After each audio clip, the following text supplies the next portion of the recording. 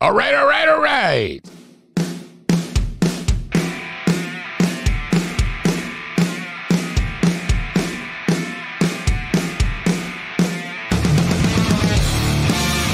Texas mother shoots burglar while hiding with children in home. That's an upstanding citizen, you can tell by looking at him. Yeah. How dare you, Judge?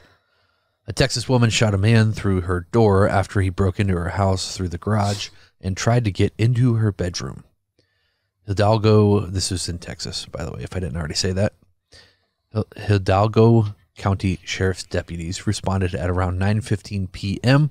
on October 25th to reports of a burglary in the 5500 block of Nardo Street in Edinburgh, Texas. The homeowner told police that she warned the suspect the police had been called and that she had a gun. The man still tried to get into the bedroom after refusing to leave. You mean he didn't care? Wow. What? Homeowner shot once through the door, causing the suspect to flee. According to the sheriff's office, the suspect was found approximately 100 yards away in an open field with a gunshot wound to his left arm, and he was taken to the hospital. Carlos Garcia, 36, was arrested and charged with burglary of habitation with intent. Garcia is being held at the County Adult Detention Center with a bond set at $750,000.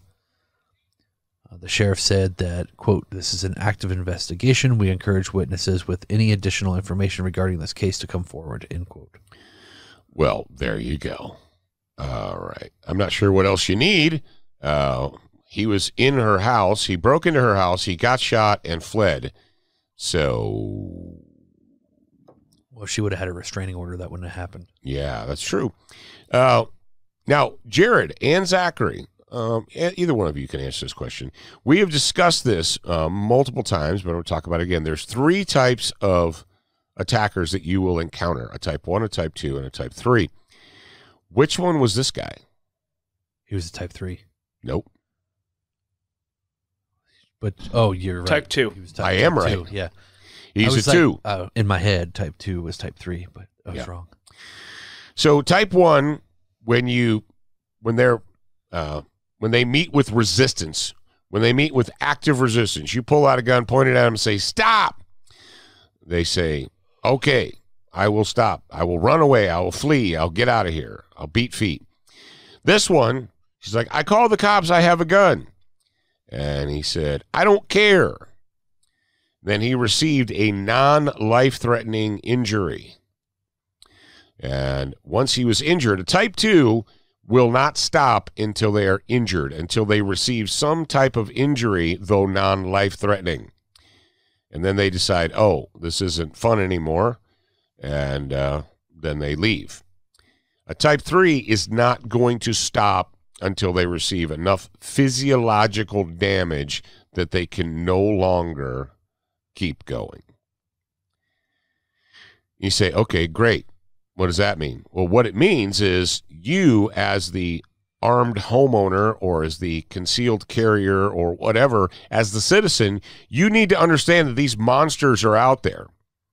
You also need to understand that you're not going to know what kind, whether it's a type 1, 2, or 3, until the fight is what? Over. Until it ends. You know, they don't show up and they don't hand you a business card and say, "Hi, I am about to assault you, but I am a type 1 attacker. And if you show me active resistance, I will quit." It would be super nice. Yes. No, that's not how that works. So you must mentally be prepared. The good news is most attackers that you encounter will be 1s and 2s. The bad news is if you encounter a 3 and you're not mentally prepared for that, they will kill you. They will destroy you.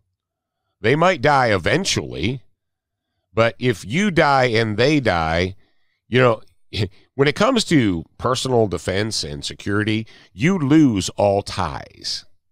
You get that, right? You guys understand that? You lose all ties.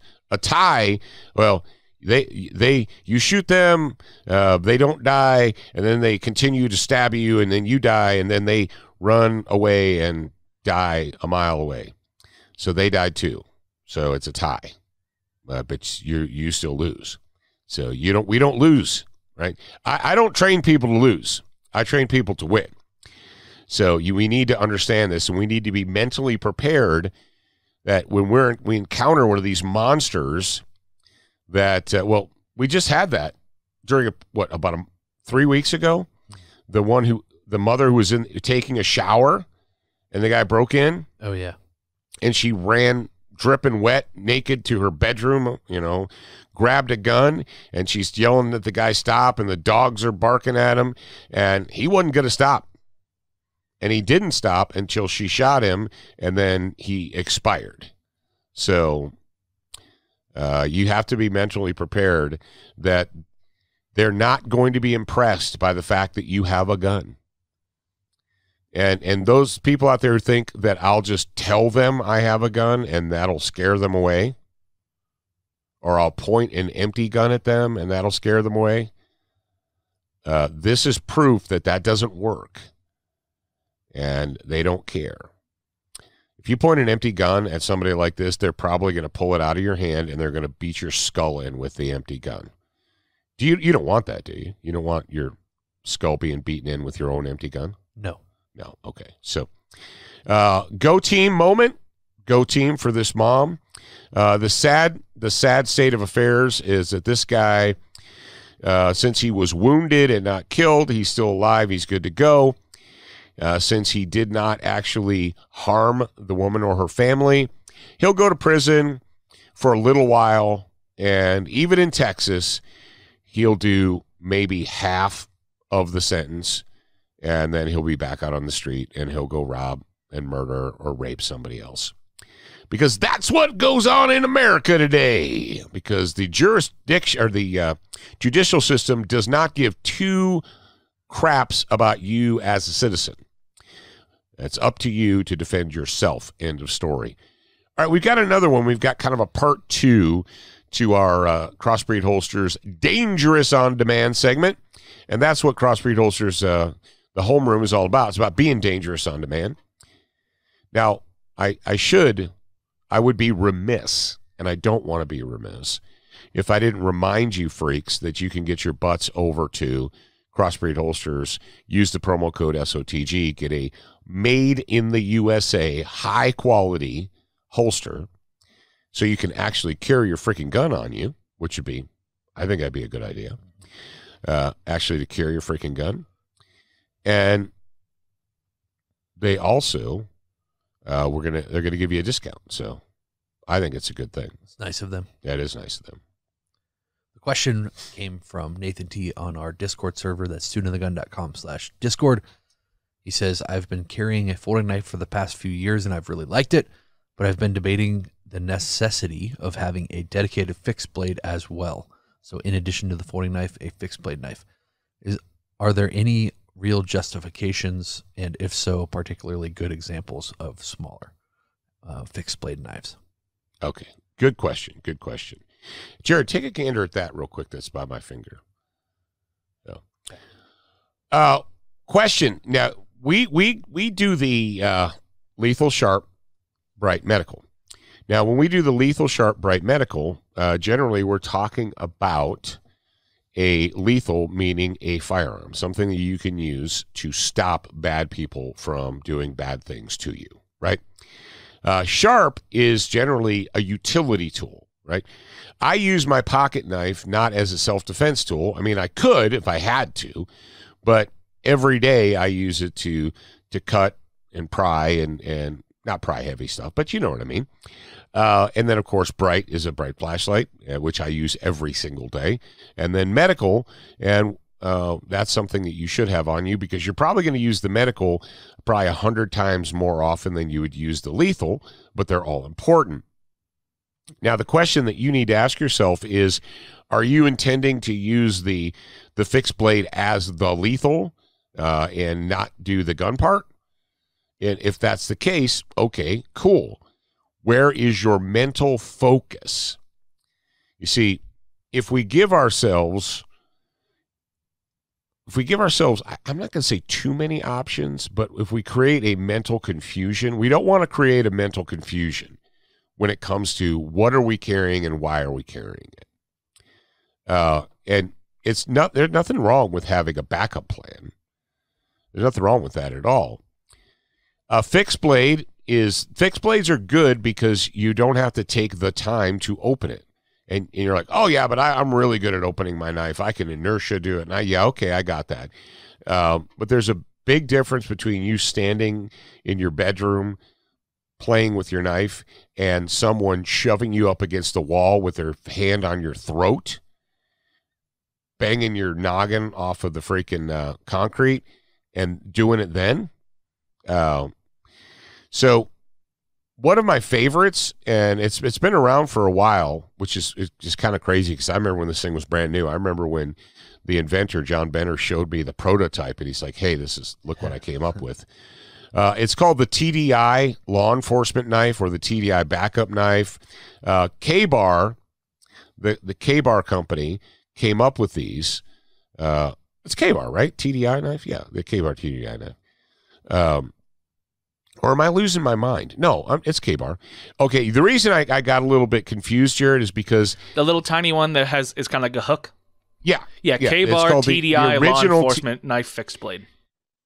The reason I got a little bit confused is because when John invented this, he shopped it around to a bunch of different knife manufacturers, and most of them said, no, it's weird. People won't like it. It's different. I don't understand. And they told him no. And I love this story because John's like, no, you don't understand. It's not for, martial arts or Eskrima or whatever. It's the GTFO knife. Yeah. Right? It's the get the Farfignugan off of me knife. And K-Bar said, okay, we'll take a chance. They're only $50. Yeah. Oh, K-Bar said, okay, we'll take a chance. And they made it, produced it, and it's been very popular. And so the TDI knife now actually comes in several different configurations. I want to get this one, Jared. I want to get this lady finger. Yeah, that's pretty cool. And it's basically designed to be a woman's, concealed, a very discreet concealed knife that a woman could use to make you GTFO. That if you're looking for something like that, okay, that's not really a utility knife. It's you're not allowed to touch me, and I want you to get off of me right now, and I'm going to carve on you with this sharp thing until you decide that you don't want to touch me anymore. That's pretty much it. Yeah. It's like, you shouldn't have grabbed me, and now I'm going to carve on you until you stop grabbing me. Because nobody has the right to touch you in public. Nobody has the right to grab you. No one has the right to assault you. And if they put their hands on you, then you should, either shoot them off of you or carve them off of you. That is what I'm going to tell you. So yeah, there's a lot of good stuff out there. There really is. Just whatever you have, you need to understand that you have to practice with it. I don't know if they still sell the red-handled practice knives or not. They probably didn't make a lot of money on those, and so they're like, we'll drop them. That's basically how knife companies are. All knife companies are like, we're not making any money off these things, drop them. Which I respect. They got to make money. They can't give crap away. But the K-Bar TDI knife, they've got an Investigator. I'd like to get my paws on that and just see how it compares to the original, because I have one of the originals. I hope that answers your question, Nathan. I hope it wasn't too confusing. But and I would also suggest to you guys, if you're going to carry a fixed blade knife on your person, you need to make a decision where it's going to be and always put it there. Don't move it around. Don't switch it, because if you ever get to the point where someone has got you pinned up against a wall, in a bathroom stall or an elevator or whatever, and you need them to GTFO, you don't want to be playing the, hey, where's my knife today game. You should be able to find it immediately and carve that a-hole right off of you. So that's that, Mr. That's That. If that helps you out. And the link is in the show notes if you guys want to go in there and get it.